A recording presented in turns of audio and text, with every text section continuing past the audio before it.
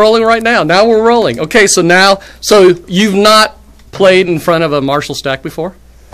No, I've never played in front of one. And now you have one there.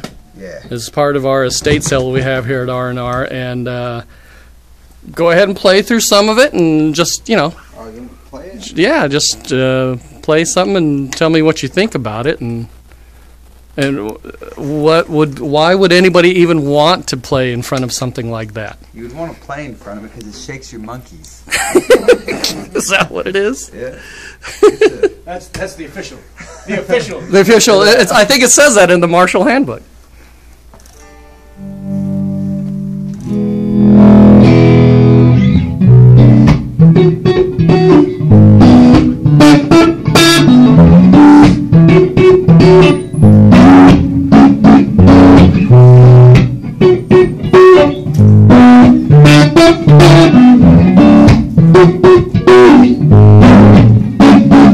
What's the difference?